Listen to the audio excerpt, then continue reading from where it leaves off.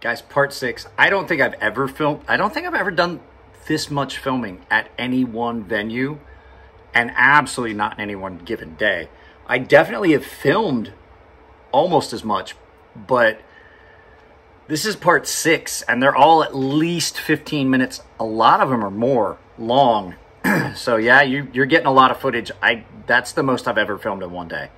I don't think I've ever filmed that much in 2 days. So I was pretty busy. I was pretty tired, but you're getting Saturday content. You get 1 extra video this week. Actually, you get 2 because I screwed up on Monday and put up a video at 4 o'clock in the morning. So without any further ado, guys, you know what time it is. Here comes a little bit of music.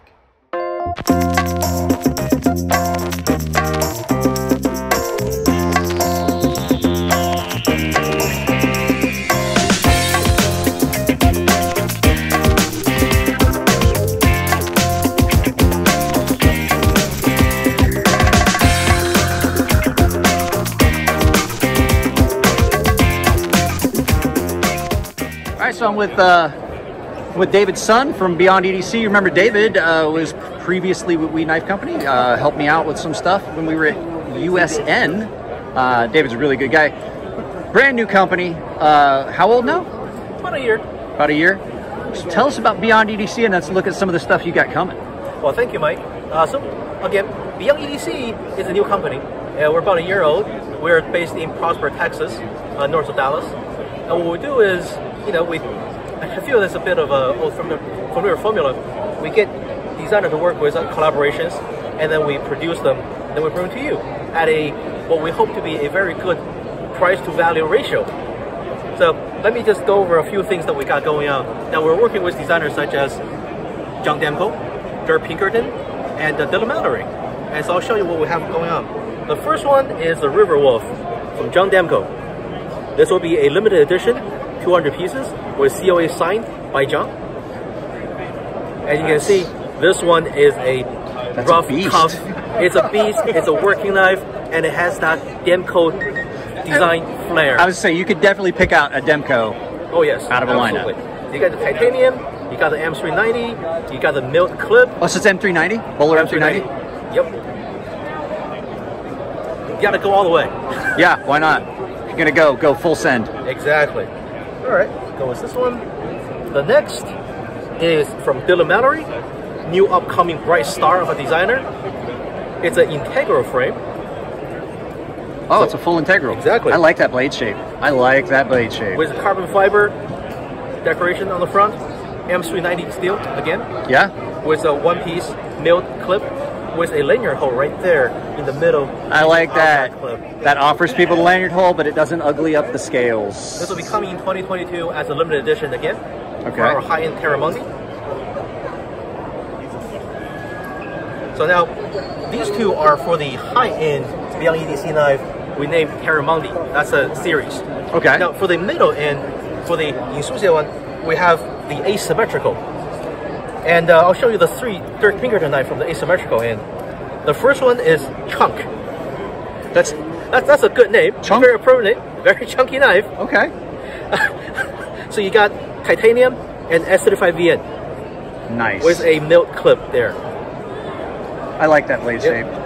And this one I feel is a bit departure from Dirk's usual design, which is more angular. Yeah. And this one's very curvy. However, whether your hand is large, like some friends, like Robert, or some of you are going to recognize Robert. We'll talk about that later. Or smaller hand like mine, the chunk fits it very nicely, very ergonomical, and this one has received very good reviews from everyone who attended the show. The next one is called the Contact, and this one is a very, I would want to say a Dirk flair to it. You can definitely tell it's a Pinkerton knife. Yeah. From the worn cliff to the more angular design, and if you look at it, there's a slight angle from the handle to the blade, so that when you hold it, it naturally cuts forward. Yeah. So titanium, S35VN, milled clip. Milled clip. With a thumb stud. Thumb stud only? Thumb stud only. Okay. Bit of an old school, but it flips open like nobody's business. And the next one, the Micro Sentoku, with a blade imitating the Japanese Sentoku blade, which give it a wide utility use. You get your finger in here, and the rest of your hand will close around the ring and the lanyard. Nice. And the lanyard will be included with the knife, so you get a full grip. Well, like I said, my friend was over here. He's a lineman, and he was really interested. That's something he could put on his gear, easy access to pull himself out of. Yep. And cut it. Yep. Yep. So you get the jimping on the back, and it will be almost impossible to disarm you when you have this, no matter what you're doing with it. Yeah. It will come with a kydex sheath. Nice. Yep. So you can put on your neck, put on your belt, wherever you need. Put it on your gear, lash it to your gear if you're wearing a harness. Exactly. So that's the mid-end, the asymmetrical. And I want to show you something from the intro level, what we call the Beyond EDC. So Beyond EDC, the Beyond EDC Beyond series. EDC series from Beyond EDC. We have this, the Geo knife from new designer Nick Piat. Who? Nick Piat. P-I-A-T-T. Okay. Nick. So this one was first debuted at the Blade Show. So Nick designed his first knife, and we love it. That's an attractive looking knife. Front flipper. Okay. Hey, I didn't embarrass myself. I actually opened up the first shot. I'm pretty bad at front flippers. I'm bad at them too. It's because I got really big hands, and they happen to just not be in position. But I did play with that one, and I like that. Yeah, you got a thumb opening, you got a flipper opening, then you have the green and tan kind of match each other very nicely. Then you have a reversible left and right clip. Nice. For those weirdos that are left-handed. The slip coming from Dirk Pinkerton. Another Dirk Pinkerton design. Yep. You're going to see a lot of Dirk Pinkerton designs from Beyond EDC. I like that. Gara. I like that a lot. The Gara, I like this one because the Gara has a hook blade, so that you can do a lot of draw cuts, but it's not so hooked that it loses utility value. And it's not so deeply curved that it would be so difficult for a lot of people to sharpen. And one of the unique things about it is that the opening is on this groove on the blade. Like a fuller flipper. No, fuller flipper, right. So I like it because no matter where you like to put your finger to open it, you can put it along the blade and get it open. Yeah, I was playing with that one yesterday, and I like that a lot. I'm a bit old-fashioned guy. I prefer the one-hand opening where I keep in control of the blade throughout the entire opening process. Like a slow roll, as opposed to like a snap. And the new Custos from Dirk. You got Micarta, and you have a stainless steel blade. You have a steel clip. So this one is one of Dirk's, again, utilitarian themed designs. Yeah. Like that. So one of the last thing I will show you is this new prototype I received. Has no name yet. I received literally the day before Blade West. You can see it's a very curvy water drop. Yeah. Yep. Closed very nicely. Has a low right clip that can be reversed from left hand carry, right hand carry, and opens quickly. Yeah, I was playing with that too. That's got a really good action. This one has got a really good reaction at the show, so yeah, it will be definitely going into our 2022 lineup. Those almost scalpel shaped blades seem to do really well. For utility, yeah. For almost everything you need to cut, the high flat grind just cuts through everything without having to worry about the material separation. Yeah, it does. It does. Right. So that's what's coming out from Beyond EDC for the last part of 2021 and the first part of 2022. So keep your eyes open, guys. I'm sure you'll be seeing these in stores and online and things like that. And support David. He's a good dude. Yes, absolutely. I'm a good dude, so support me, please. All right, guys. Thank you, Mike. And this is Robert Vaughn. If you guys recognize Robert, if you ever saw a guy cutting a big chunk of blue fucking rope on a cold steel video, that's the guy that did it. I was really happy I got to meet you. I got to say that. Thank you. All right, so that's Beyond EDC. You got cool stuff coming. All right, of course I had to stop because, well, I'm working the booth for Artisans, so I had to stop and talk to him. Well, took you long enough. Sort of. Well, I figured we'd wait until it kind of cleared out a little bit. So, Russell, let's talk about what's new. We already know what's going on back here. let's talk about what's new and what's coming. Cool. All right. So, first of all, our fancy prototype of the year. We have a new design by Ferrum Forge. Forgive me, I forgot the name on this one. I forgot to ask Elliot while he was here, so I feel dumb about that. But this is a slick looking. I mean, it's super Ferrum Forge. Look at this. Yeah, you can pick that as a Ferrum Forge out of the lineup. That's good. Action's great. We did for the first time. We did this nice chimp backspacer.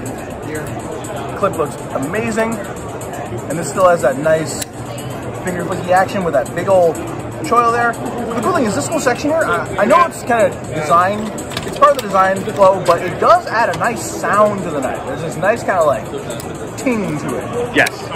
Sounds really good. And again, great in the hand, very Ferrum Forgey.